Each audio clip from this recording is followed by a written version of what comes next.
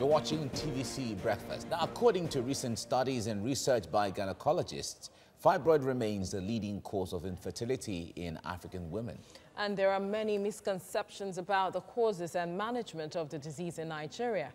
For instance, many women have resorted to taking herbal concoctions in the treatment of fibroid. Now, this reproductive health experts say has adverse effects and negative impact on whoever takes it. This report takes a look at the causes and symptoms and treatment of fibroid.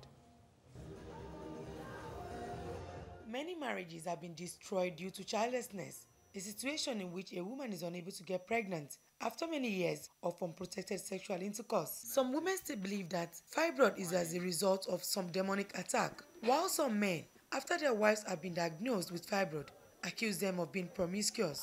What exactly is fibroid? What category of women are predisposed to fibroid? Fibroid is a growth that you find only in women. And of course it's because the women are the only ones that have wombs.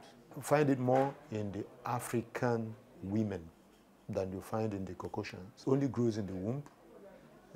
If a woman who secretes hormones, progesterone and estrogen, basically, secretes more of it, she has a tendency of having more of the fibroid, because what really happens is that the fibroid causes a kind of regeneration of the growth.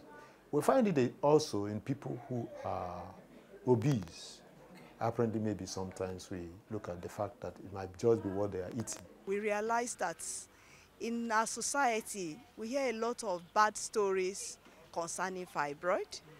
Not only that, and we also realized in our experience that the people who really need help don't have the means. Why would a woman go and subject herself to a treatment that would eventually destroy her womb? It's ignorance and poverty. According to reproductive health experts, fibroid is in every woman and requires no surgery if it's not preventing fertility or poses a danger. All right, joining us to talk about this now is a consultant gynecologist, Dr. Adebumi Olarinoye. Thank you very much for joining us right now. From what age should children or young people become aware and become conscious of the issues of fibroid? Actually, fibroid is an abnormal growth in the uterus, and the problem usually starts after puberty, when the female hormones start secreting in significant quantities. So usually you don't hear about fibroids in periods when they are not yet within the reproductive brackets. The children need not bother except when they reach adulthood. That's when fibroid starts it may become more prominent. All right, so as it is right now, when it comes to the issue of taking local herbs, when it comes to management, a lot of people have said that local herbs are more effective in management of fibroid. Talk to us about the awareness from that window. Well,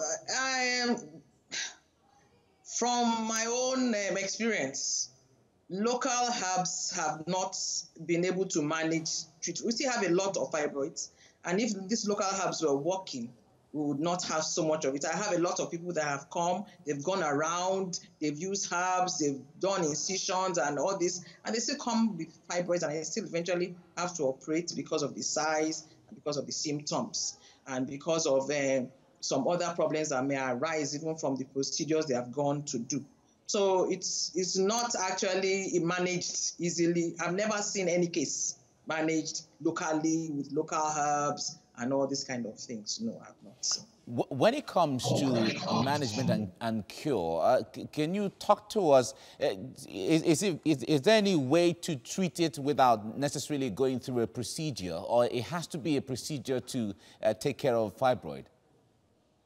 Fibroid, the thing with fibroid is that it varies with individuals. Some fibroids grow so slowly that individuals do not need to actually intervene. It does not bother them at all. They go through their reproductive life, they go to menopause without having any problems. Some fibroids grow very rapidly, and because of possible damage to surrounding structures kidneys, we do have to intervene. There are various methods of intervention, but most of it have surgical means. The medical means that we do are not usually permanent. They are like drugs, injections, and these ones shrink it for a while. The surgical ones involve going out, right, and removing the fibroid, or you might inject some things into the blood supply of these fibroids so that the fibroids will then dry up. But we do not then go and remove the fibroid nodules itself. There are new procedures being used now. Some use ultrasound targeted sounds to go and dry up the fibroid. So there are new procedures being done, but usually it needs an intervention for a permanent resolution of the problem. All right. Thank you very much, Dr. Adebumi Olarinoye, consultant gynecologist. Thank you so much for talking to us on TVC Breakfast.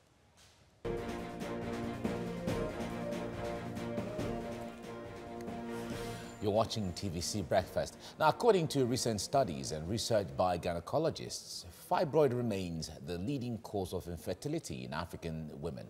And there are many misconceptions about the causes and management of the disease in Nigeria. For instance, many women have resorted to taking herbal concoctions in the treatment of fibroid. Now, this reproductive health experts say has negative effects. Now, this report takes a look at the causes, symptoms, and treatment of fibroid. Many marriages have been destroyed due to childlessness, a situation in which a woman is unable to get pregnant after many years of unprotected sexual intercourse. Some women still believe that fibroid is as a result of some demonic attack, while some men, after their wives have been diagnosed with fibroid, accuse them of being promiscuous. What exactly is fibroid? What category of women are predisposed to fibroid? Fibroid is a growth that you find only in women. And of course, it's because the women are the only ones that have wombs. You find it more in the African women than you find in the Caucasians. It only grows in the womb.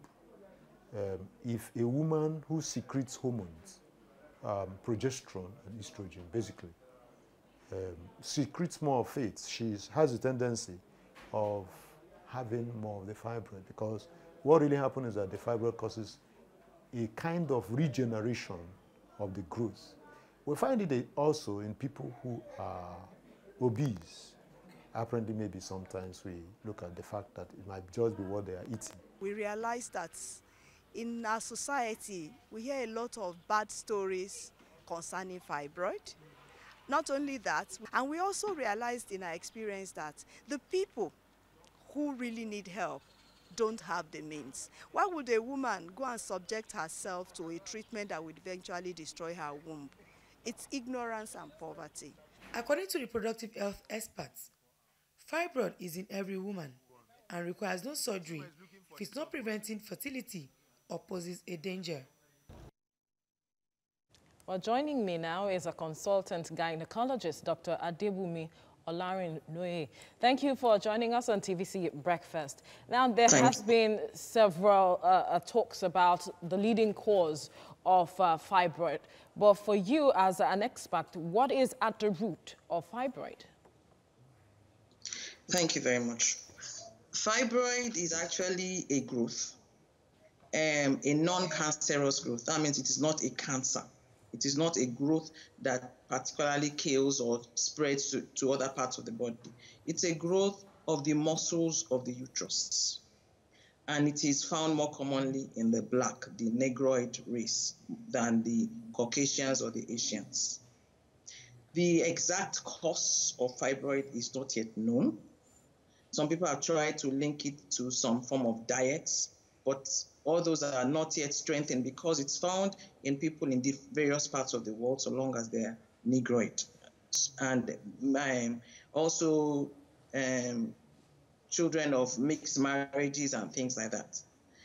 It's one thing that is clear is that it has a genetic or a familial tendency, so that if the mother or the sister has it, the other female siblings have a higher risk of having it. But the exact root cause is not yet clear. Now, some have said that this is also the cause of infertility in women as well. But then these days we find that some women still have babies and are also said to also have fibroid. How does that work? Yes, actually fibroid is not a leading cause of infertility. Several women that have fibroid still get pregnant. The fibroids may predispose to fertility issues depending on where the fibroid is, so that like if it's located around the area of the tubes, it may then cause a problem with fertility. But most often we do not equate fibroid to infertility. Most people, once they hear fibroid in a woman, they are crying and they feel, this lady cannot get pregnant, but that is not the situation. Most problems occur as a result of how the fibroid is actually managed. Most people that find out they have fibroids, they go to wrong places, and in trying to get the fibroid out or in trying to manage the fibroid, they actually cause damage to themselves. And so now, speaking about management, what is the best way for women who find themselves in the situation to go about managing the fibroids? The management of fibroid actually depends on a number of things: the size, where exactly it is located in the womb, is it inside or outside, and what are the problems that it is giving.